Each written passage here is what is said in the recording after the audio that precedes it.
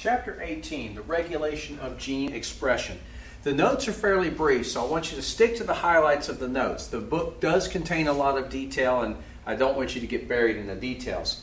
Now, the book begins with, the chapter begins with an example of a simple genetic on-off switch in bacteria known as the lac operon. The purpose of the lac operon is for the bacterium to make lactose digesting enzyme when it needs to, and not to make it when it doesn't need to. So the gene is actually here. The operon is here. You have the actual gene for the lactose digesting enzymes here.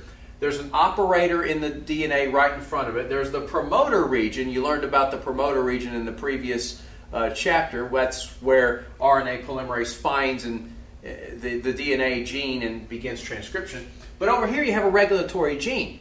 Now, when lactose is absent, the regulatory gene will transcribe and translate a repressor protein. It will bind to the operator, blocking the gene, shutting off the operon.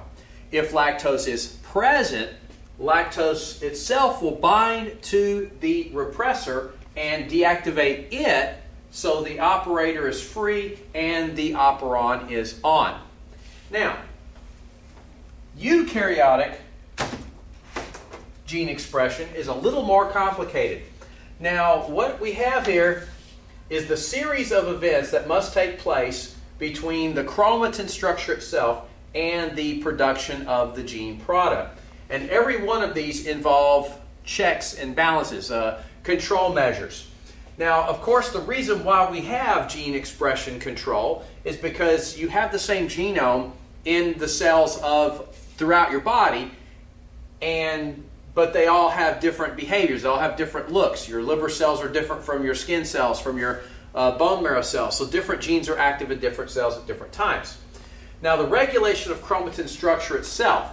There are ways that the chromatin can be tightly wound, that is preventing their transcription, and then there's ways that chromatin can be loosened up. In your notes, I mentioned histone acetylation, which increases the opportunity for a gene to be transcribed, and DNA methylation, which decreases the opportunity for a gene to be transcribed. So those terms deal with the opportunity for transcription. If it's too tightly wound up, you can't transcribe it. Now, over here, we have the regulation of transcription initiation. There are transcription factors that can make a gene more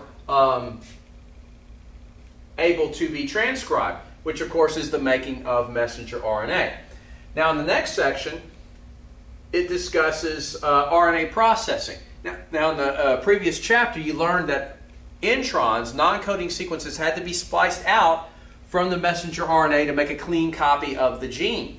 Well, in addition to that, RNA processing can also lead to different versions of messenger RNA. Therefore, a gene can actually code for multiple proteins because an RNA can be processed in multiple ways. Now, after that, we have the control here.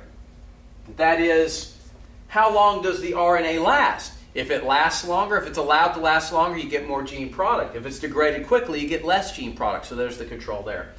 Then you have the control of translation itself. There are substances that can block the initiation of translation. That is, block access to the ribosome.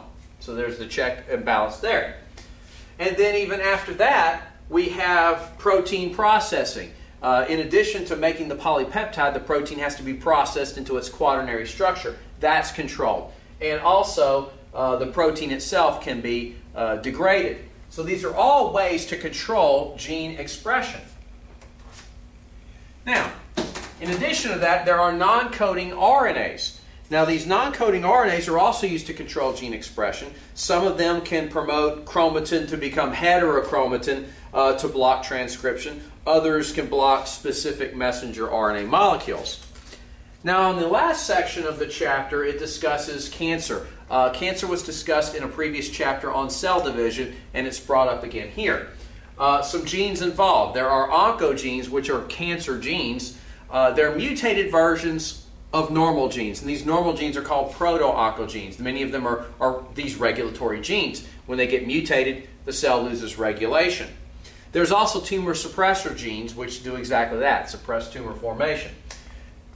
Cancers usually involve multiple steps to develop, and it's referred to as the multi-step model of cancer formation. You can look at the diagram in your book that's concerning that. So most of the time, a cancer requires a series of unfortunate molecular events before a full-blown cancer can be developed, whereas oncogenes are just one of those steps. Now, some oncogenes are inherited. Some cancers have a hereditary predisposition. Not that they're strictly inherited. Most cancers are not strictly inherited. But because of the multi-step model, if somebody inherits an oncogene, it only puts that person one step closer in the multi-step. But it doesn't mean that that person will get cancer, nor does it mean that if a person did not inherit it, that they're free of cancer risk. Other factors are mentioned in your notes, such as certain viruses that are linked to cancer, such as the HPV virus. So be sure to go through your notes, use the pictures in your textbook to help you with this, and stick to the highlights and you'll be fine.